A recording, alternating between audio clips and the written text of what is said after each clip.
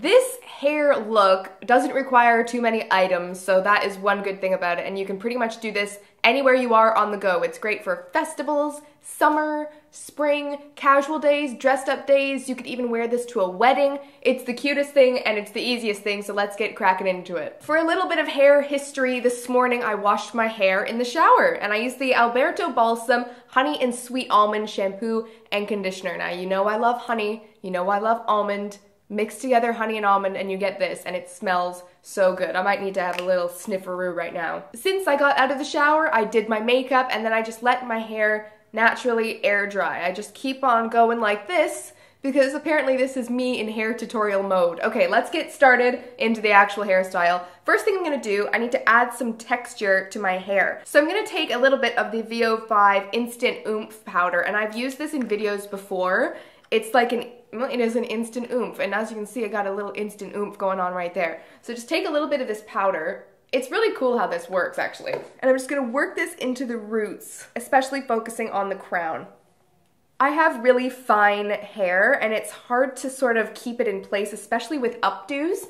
So this is not just for volume, it's also great for adding a little bit of texture, just so everything is going to be in place a little bit easier. Okay, after you've got some oomph up in that hair, as you can, whoa, I got quite a little bit there. So once you've got that volume, I'm just gonna brush my hair just with my hands as if I was going to put it into a ponytail, just so it's sitting correctly when I'm about to put my headband on. And then just take the headband and plop it on your head. We do want a little bit of volume here, but if you've got big pieces like this, just pull on your hair and just kind of pull those pieces down and just kind of fiddle around with it until you have it exactly how you want it. Don't worry too much at this stage how messy or weird it looks, because once we do the next step, it's all gonna blend in together and you can go back and pin any parts.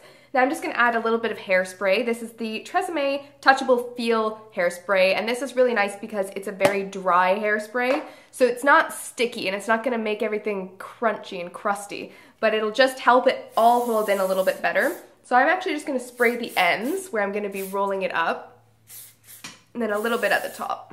Now, depending on how you want this to look in the front, you can leave some parts out, but what I'm gonna do is actually roll these pieces in. Anything that's kind of in front of my ears, I'm just gonna take like this, and I'm actually just going to pull it back and tuck it into the back of the headband, trying to cover up some of the headband, and then just push it all the way through. Like that. I'm just gonna do the same thing on the other side. Some pieces of my bangs probably won't tuck in, but we can deal with those later. And then tuck it into the headband.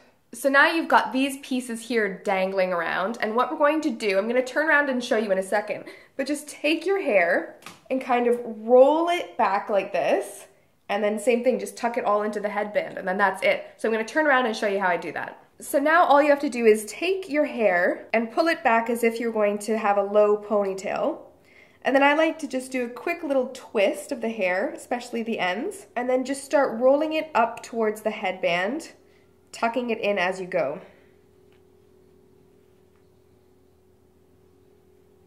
So that's just the initial tuck. You can see that there's some loose parts here. So just keep on tucking them into the headband because you want this hairstyle to feel secure. So I just did a little bit more fiddling around back here and just really tucked it in.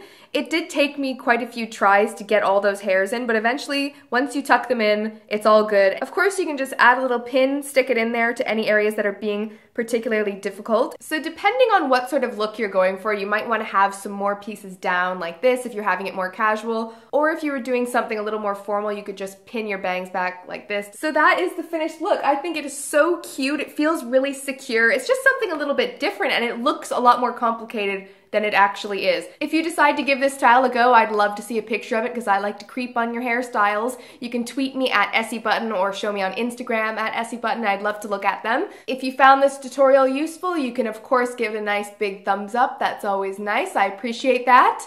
And I think now it's time for me to wrap it up. Wrapping it up like I wrapped up my hair into the headband. Ba-dum boom, okay? And I'm really gonna wrap it up now, and I will see you in the next video. Bye! This is like what's in your actual carry-on bag, like what you take on the plane. And we did fly over here. It was like a 9.5 hour flight. So this is actually what we brought.